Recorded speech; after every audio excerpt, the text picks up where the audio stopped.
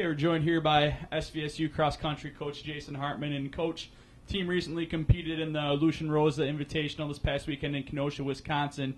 Could you just overview the performances by the teams? Women had a real solid second-place finish, and the men came in 8th, but we had some really good individual finishes for our teams. Yeah, for sure. Speaking as far as the men go, we've taken a big step forward as far as our development. We're relying heavily on young kids, and they're starting to learn the process of what this is to be a college level athlete, and so they're improving, and they're being much more competitive. As far as the women, they're a veteran team, and I think they made a big step forward from their last competition to this current one. So I feel like both sides are heading in the right direction. Now, when you guys set up your schedule, not sure with you coming in a little later how much you had to do with this, but is it kind of strategically placed out where there's maybe a couple weeks in between some of the matches just for, the recovery for the kids to optimize their performance for the late season? Yeah, sometimes with training you don't know where you're at, and sometimes you might need some race situations to elevate fitness.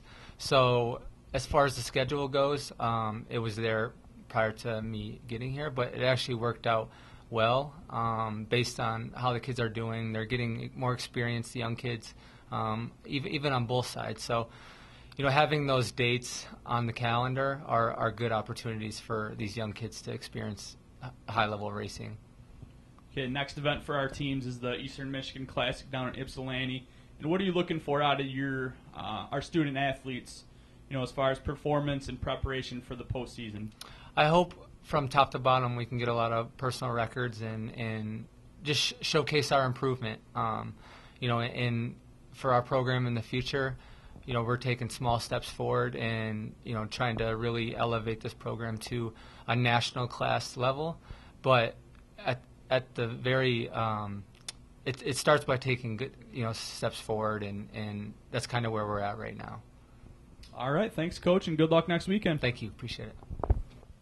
Okay, we're joined here by SVSU women's cross-country student athlete Emily Short. And Emily, could you talk to us about the team's past meet over in Wisconsin that we finished second in? Sure.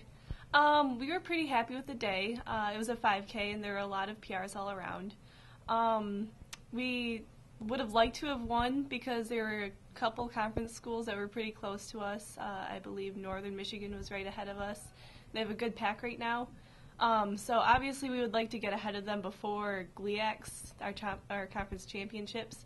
But we couldn't be too disappointed with the performance that people had on that course, since it is a very hilly and tough course, and so many people did so well. So obviously you won first place in that meet. You were named the USTFCCCA National Runner of the Week. What did that mean to you, being bestowed with that honor? That was really a big honor. I've never been a USATF National Athlete of the Week, so that was really special. I was pretty excited when I found out about that, so it was neat. Excellent. And I was happy to represent the school. Excellent. The next meet coming up for you Friday at the Eastern Michigan Classic. What are you looking for out of the team in this big meet coming up for you?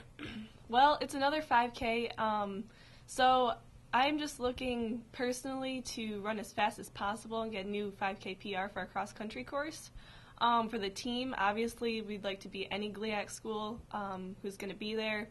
I think that maybe Wayne State might be there. I'm not sure. But if we can just get ahead of any GLIAC school and just run really strong and confidently and take that confidence into the conference championship, then I think we'll be set up for a really good conference championship. So. All right. Thanks a lot, and good luck this weekend. Thank you. Okay, we're joined here by SVSU men's cross-country student athlete Joey Southgate. And Joey, can you just talk about the team's past run over in Wisconsin? What do you think the team did well? How was the track running for you guys over there? We did pretty well. The course is a lot slower than MSU, which we previously ran on. Despite that, everyone PR'd by quite a bit. We had some strong performances from our 3rd through 5th runners. They stayed in a pretty good pack. Overall, I feel we did pretty well compared to our last performance. Okay, what kind of things does the team work on during the week? I know a lot of your meets are spread out within a couple week increments. What kind of training techniques do you guys use to maybe make sure you're prepared to maybe PR in the next meet as well? That's a lot of that's individual. Depends on the person. Some people, myself, a little bit higher mileage. Some other guys, they're more track guys, so they're a lot shorter. They keep less mileage.